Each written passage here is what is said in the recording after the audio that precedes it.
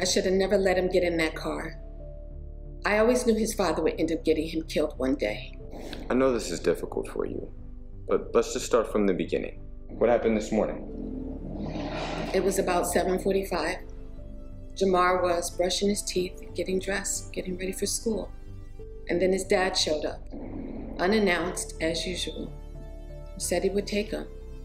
So, you and Mr. Wilkes, you share custody? Hardly. I dated Russell Wilkes all of 3 months. He comes around once in a while when he decides he wants to be a father again. So, Russell comes, he takes Jamal out of the house. What exactly does he take with him? Backpack, homework, school stuff. I don't know.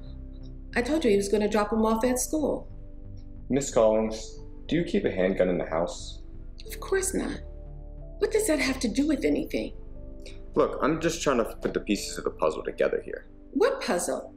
Is someone going to tell me what's going on? Do you have any leads? Leads? What did the officers that came to see you this morning, what did they tell you? Just that there had been a shooting. And Jamal was dead. And that I needed to come talk to you. Detective Simmons, who shot my son,